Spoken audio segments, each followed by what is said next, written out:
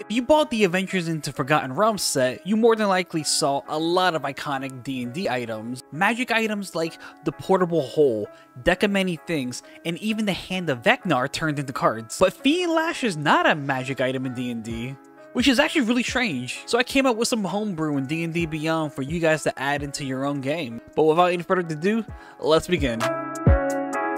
Fiendlash costs 1 mana, 1 red in order to summon onto the field inside the card game. So, to attune to the weapon, what you're going to need is to give up a little bit of red. Red meaning your blood. It takes a blood offering in order for Fiendlash to actually like you.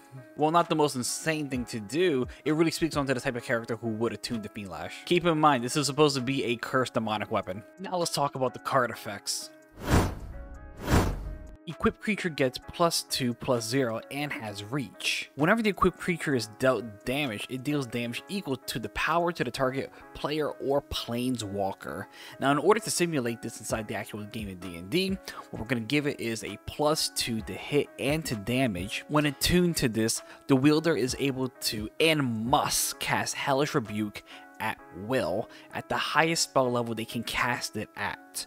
If the wielder is not able to cast spells, it casts this at level 1. The reason we're making this mandatory is because the actual card effect says whenever equipped creature is dealt damage. It's not giving us an option to do so, which makes sense if this is a cursed item. So mentioned many times before, this is a cursed item, meaning there are some drawbacks that happen while using it. This item is sentient, and it knows when its host gets hurt, so it retaliates back. The wielder who attunes to it also gets a flaw that makes it very prone to anger, especially to those that hurt it. Now let's talk about some of the benefits.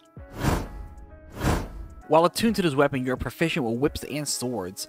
This weapon can take the form of a whip or a short sword. I got inspiration from this from how the card looks like, and let's be honest, a little bit of IV Snake Sword from Soul Calibur. You can switch between these forms with no action required, but you can only do so once a turn. In whip form, this has a range of 10 feet and does 2d4 plus dex or strength mod, and does 2 damage. In short sword form, this has a range of 5 feet and does 2d6 plus dex or strength mod and 2 damage.